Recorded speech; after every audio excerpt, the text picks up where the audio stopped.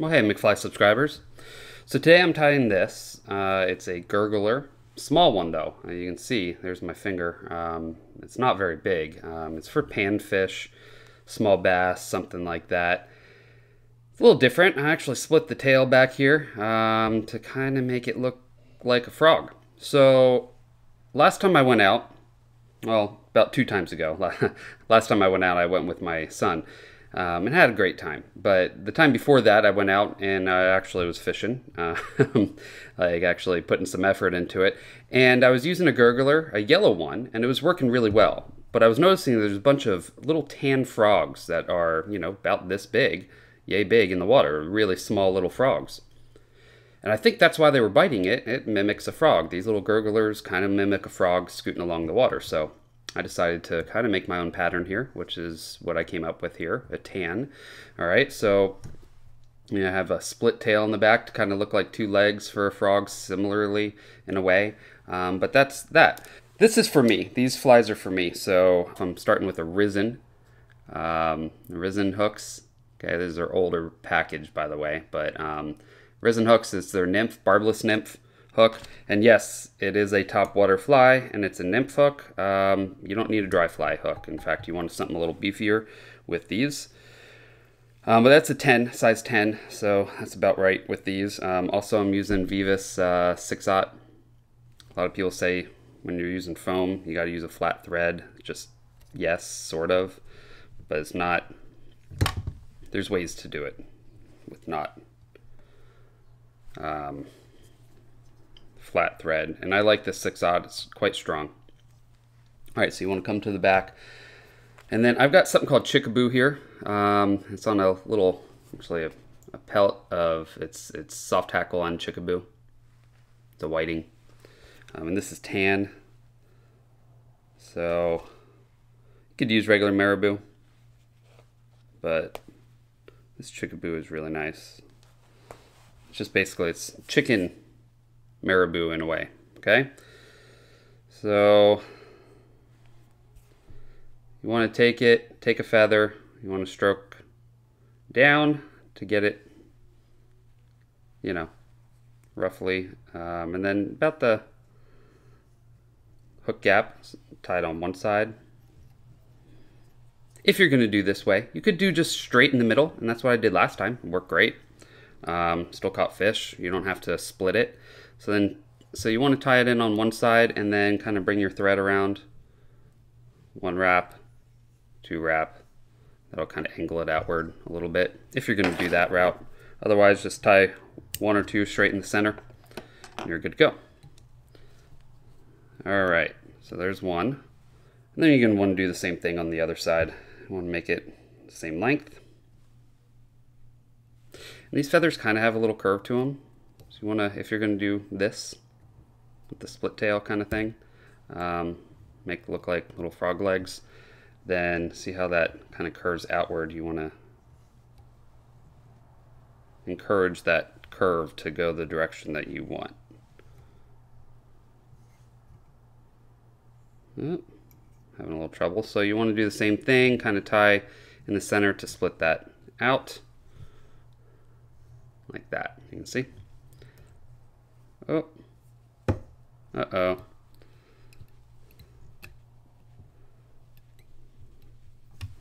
We all make mistakes here, guys, and there was mine. So I went to pull on this, and that feather broke off. The tip of it broke right off. So now I'm going to redo this, guys. Again, tie-in session, okay? This is not, otherwise I'd be reshooting. This is a tying session. This is not a fly tying like tutorial. All right, so I'm going to show you all the good and the bad of it. It's just basically coming along with me and watching me tie. I'm going to tie 2 of these on video, I believe. So there's one.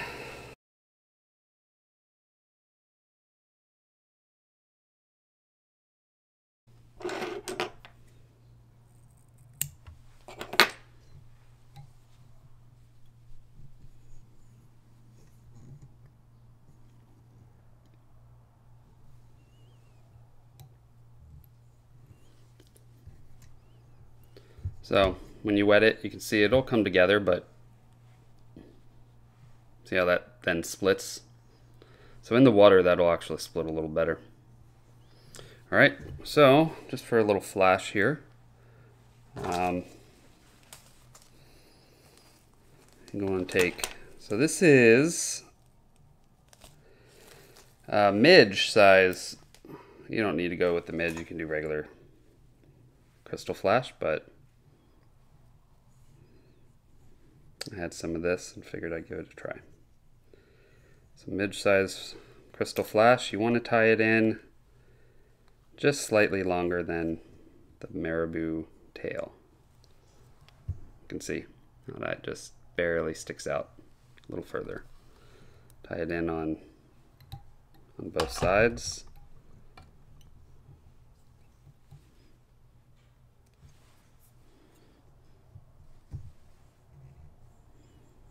There we go. All right. It's light. See if I can position a little better so I'm not hitting it.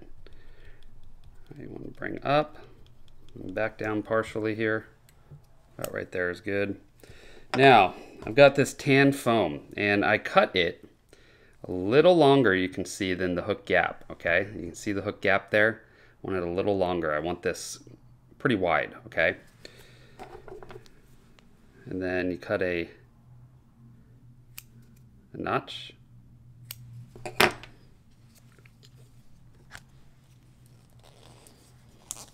You want to take a dot of super glue, just a little bit along there.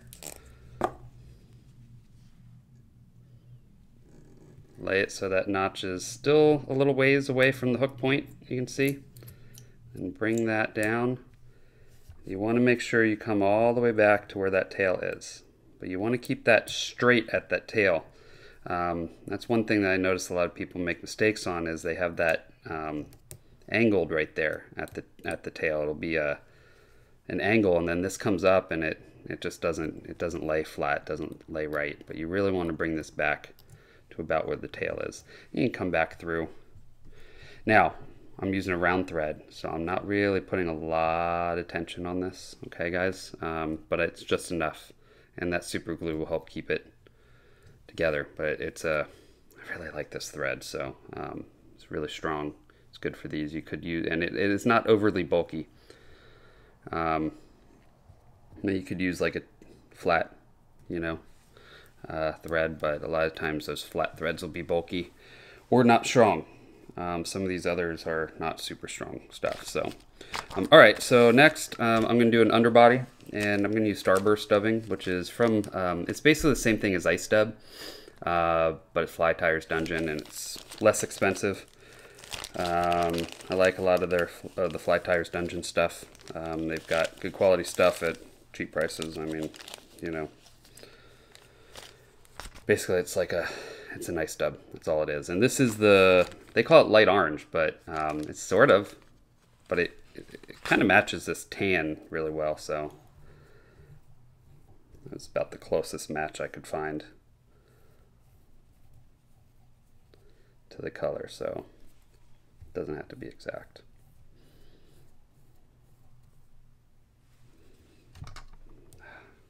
Light keeps getting in my way. Sorry, guys.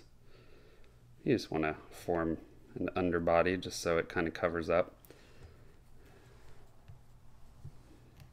You want to come up mostly to the head. You can see here I'm not quite all the way to the head. Okay. I don't like how that split. That didn't really turn out as well as I wanted. Sorry, the last one, the tail split a heck of a lot better. Messed up. All right, and then I like using a lot of super glue on this fly just because it really... A lot of little sunfish will hit it, and bass. Well, bass are actually in the sunfish family, but they'll hit it, and they're just aggressive little things, and teeth, and they just destroy flies. So if you can do everything you can to keep them good. All right, so quite a few. Start not super tight, but then kind of tighten as you go. And see how I've got a little bit of space here at the eye, okay? And that's what you want. Let's see if I can get a little more light in here, guys. But we're gonna come back just a little bit. We're gonna make like a little space. See how I came back a little? Okay. The reason why we're doing that is we're gonna put some rubber legs. Now, I have a bag full of junk. All right, so I pull out, I've got multiple different bags, smaller bags and one big bag, and you know, this is all the like synthetic materials like foam and rubber legs and flash and stuff that I have little pieces left. I've also got bags with, you know, feathers that I've used some feathers, but not all of them. Like basically just the tip of it or partially, and I'm finished tying, and then I've got different bags with different color CDC because I make my own CDC dubbing. So I've got that, and I just pull out when I'm tying for myself. I just pull out. This is. Are you serious? Hold on, guys. Sorry, guys. Children. So anyway, I pulled out this little piece of rubber leg that I had some extra of, and it'll work perfectly for this. So I'm doubling it over. In fact, I could probably tie 2 with that. That's a pretty big piece, so I'm going to cut that in half and double that piece over. There we go. And I like the front part of it. You can see how I've got the front part a little bit longer.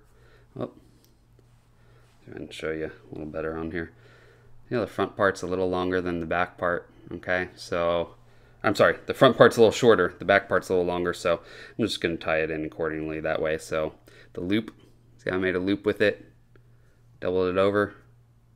Doesn't have to be exact, we are going to cut it. So two turns, cut the top, pull to one side, pull to the other, you're good to go. Now, that kind of helps keep it separated a little bit, having that space. You can see the space there, otherwise this would want to come together, and they'd end up, you know, basically, I mean, they're still coming together, but they'd be like that. But this helps you add one more step. First, here's another piece of scrap that I had. So it's a scrap piece of foam. I'm going to lay that on top, which I didn't do for the other one. I thought, hey, you know what? I remember last time I was having trouble seeing, even the yellow is actually more of a gold color. But this is a brighter yellow. I have a feeling I'll really have trouble seeing the tan. So I'm adding myself a little bit of a hot spot there. Get a little more of this ice dub, or whatever dubbing you're using. You could go less shiny than ice dub if you wanted. All right, and then you just go in between. When you do, you'll see, it'll separate out those legs a little bit more, which is good. All right, and then final step is you pull this up and bring everything out of the eye that you can, and just build up a larger head. And what you're doing is you're helping to raise this piece of foam a little bit more. It'll kind of create more of like a popper action, spit water kind of. That's really what these are for. All right, and then on flies like this, so let's see if I can show you without messing this up. On the back here, I've got this little knob. Okay, this is a Renzetti vise, and I pull out enough and I just lay that. You're not going to see from here, but I lay the thread on that part of the vise, and then I can use 2 hands to whip finish. And I come in, I pull everything up out of the way, make a 5 or 6 turn whip finish, seat that knot,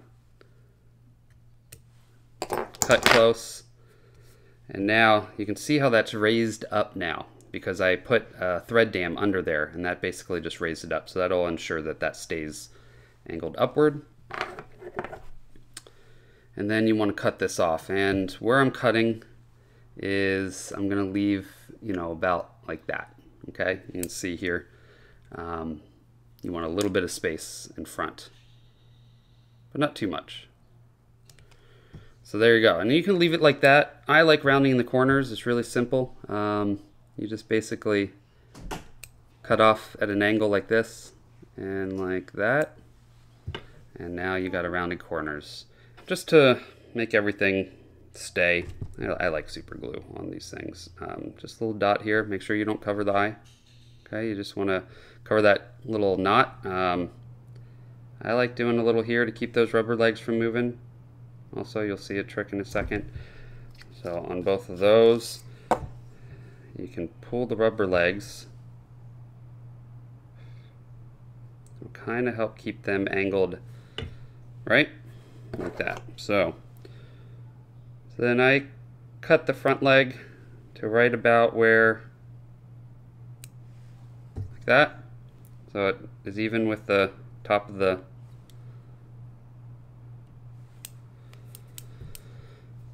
fly here, and then these I cut so it would be even to the back, roughly.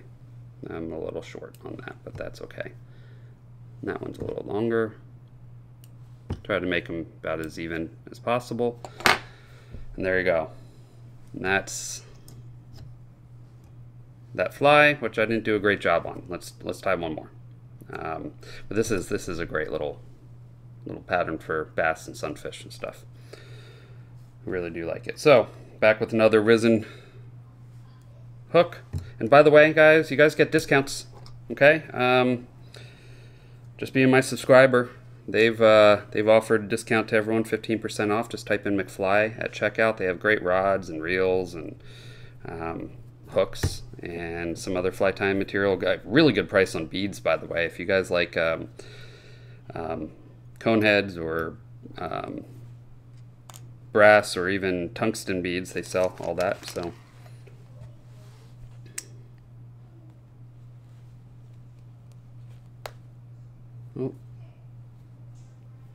every once in a while you get a feather that just kind of looks a little funky. Just make sure they're decent quality feathers. They can be bent. See how this one's all bent? That's okay. Just bend, make that bend go outward.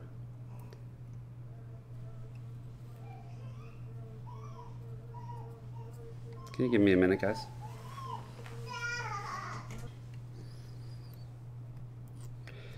All right. So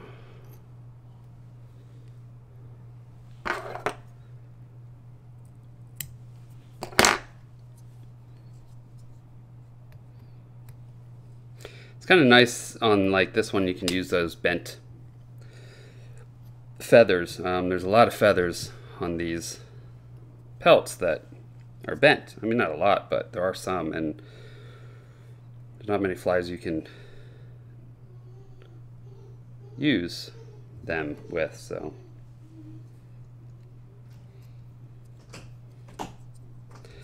I'm sorry, guys. I'm watching my kids today, like most every day. What have you? I'm really sorry, guys. My kids. Like 10 stops already trying to tie 2 flies. All right. Let's get that one to sit out a little further. There we go. All right, that's split. There we go. Look at that split. That's what we're wanting. Sorry, I messed up on that last one. So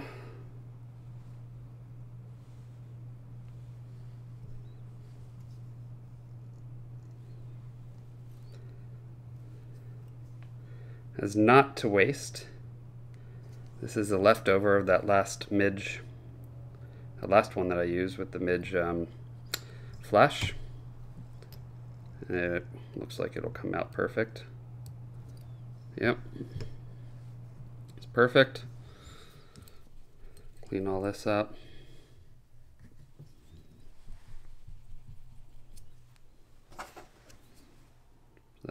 should be enough. Yep. If you ever have a piece that you're unsure of, you just want double. If you've got about double what the hook shank is, then you're good, which that is. So if you're unsure if it's going to be enough with this fly, you know you got enough with double. A little shorter than double actually is fine.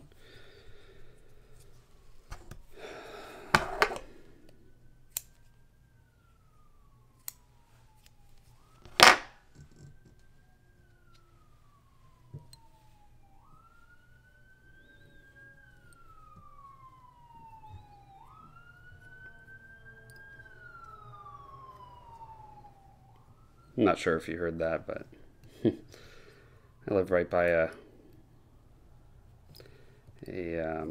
fire station, so it's non-stop all the time, all day long. All right, that's about right. Turn that, make sure that's straight. Again, like I said in the last time, you want to make sure that's straight. All right, so let's clean all this up a little bit. Come back.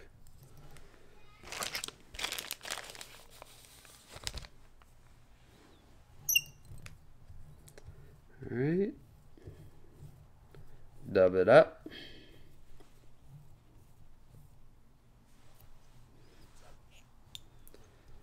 This light in the way just makes it tough. All right, a little bit more dubbing there.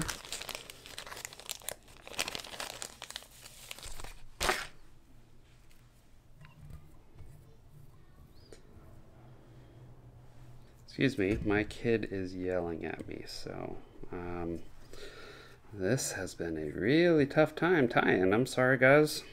My kids have been tough today. I probably should have chosen a different day, I guess, to tie, but it is what it is. It's kind of my only day right now. So, give me a minute, I'll be right back. Alrighty. Little dot of super glue. Again, you want to leave a little space at the eye.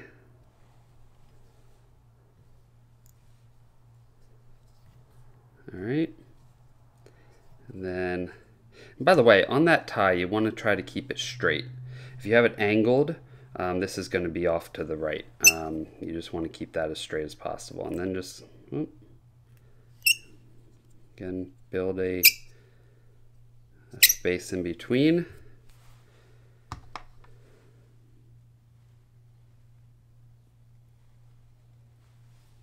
Double up that rubber leg. If you have a shorter piece, make sure it's thinner at front. Only 2. If you do more than 2, it's hard to get them over. Like this. This would be hard to do this. They would break if you did more than 2 wraps, so it would just be too tight. I'm going to go ahead and add a piece here. Oh, that was not straight.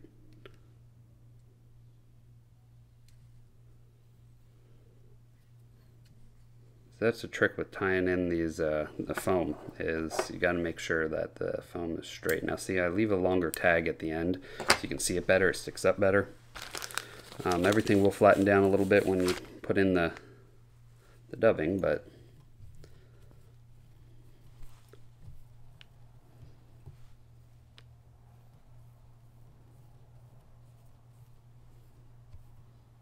again, I'm using a fair amount here just to be able to spread those out.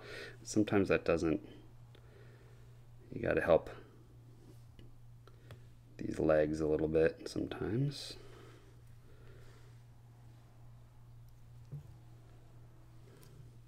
Okay, so that's spread out. And again, pull up, pull everything out of the way of the eye. Build a little dam there in front of the eye.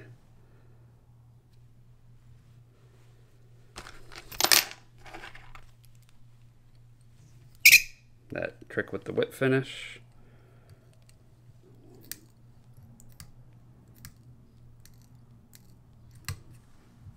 All right, pull it tight. Now, I came over the eye a little bit with that whip finish, so if you ever do that, You can take your fingernails, if you've got any, and just pinch behind the eye while pulling back, and that should, while seating it, and that should be able to pull that up out of the way of the eye. Yep. Now, this is this dubbing is really messy dubbing, which is good in a way,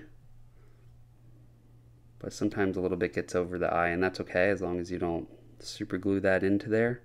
You'll be able to still get a the thread in. All right. Oh, sorry, not the thread. The line. Your tippet. All right. It's a little long. Go. And cutting those the tips off is just for aesthetic purposes. It's not no reason to do it. You'll still catch fish without doing that. Fish don't care.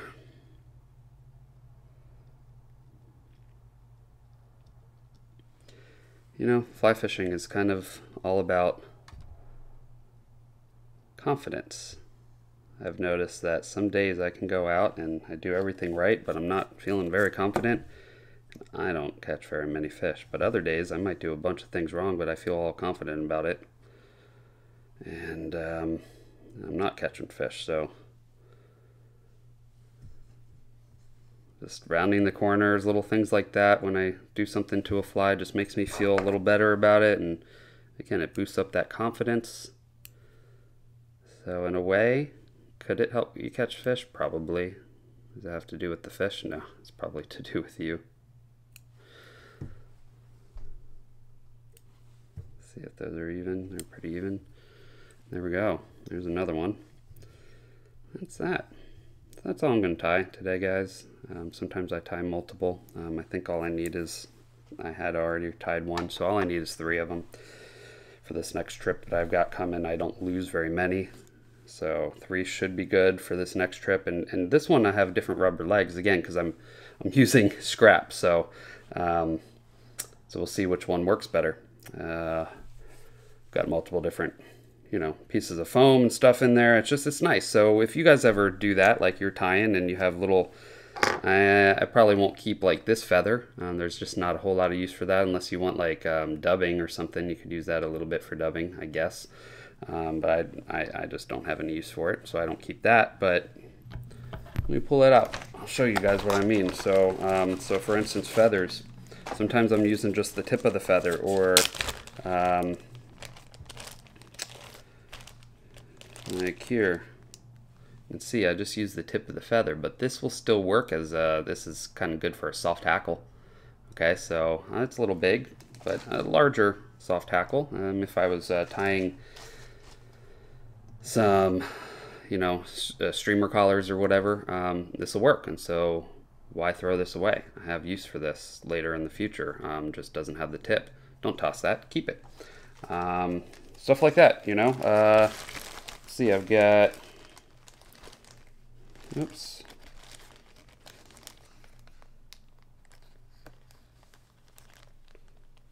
It's hard to kind of look through this stuff, but this is actually a full piece. Oh, and I was using, so that's what I was doing. I was using this piece as tailing material. So I was ripping off the back as tails for mayflies. But I've got an entire piece here, so now I've got good hackle almost most of the way. I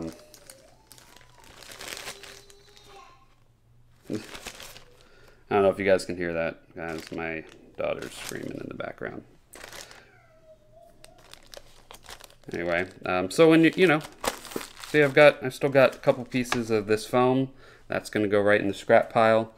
And then you know, you've got stuff to, you know, with me, I tie so much. You know, I sell flies and all that. I've got so much, and I try to tie a lot of my flies as much as I can. I pull from the scrap pile, so I'm not using my other materials. And yeah, so if I've got it, right, I might as well use it. pieces of flash, little rubber legs, whatever it may be. So yeah, anyway, hope you guys enjoyed.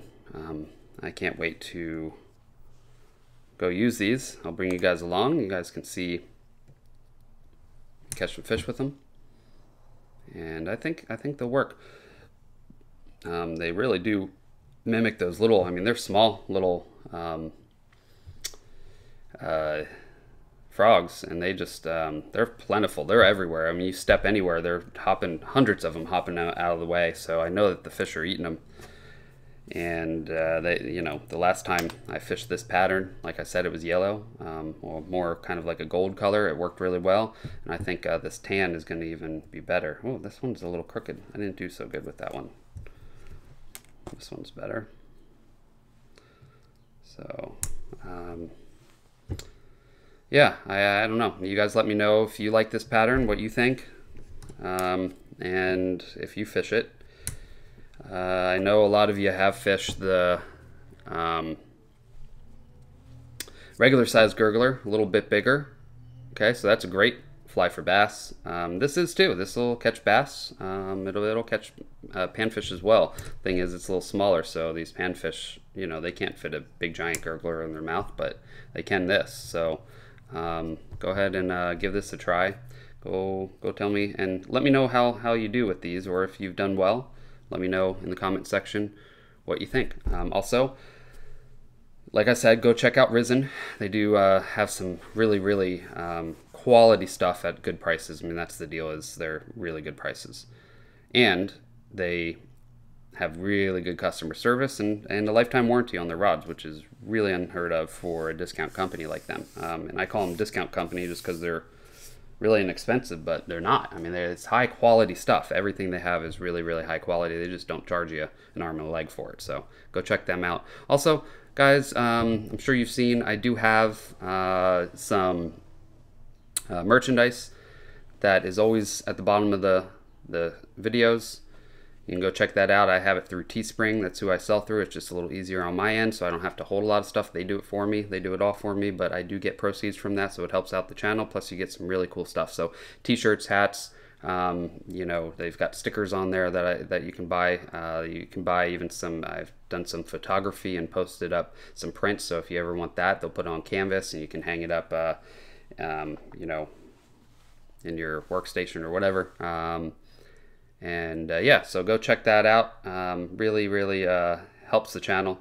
So again, it's through Teespring. That is mine. It's at the bottom of every video, and I've got links in the description section for it. Plus, I've got links to Risen, and I've got links to all the materials I use on all the flies. Every single one of my flies, I link all the materials that I've used, whether it's through Risen or wherever else you can get it. A lot of Amazon links, and some of the Amazon links I do make some money on, by the way, so it does help me if you buy through there.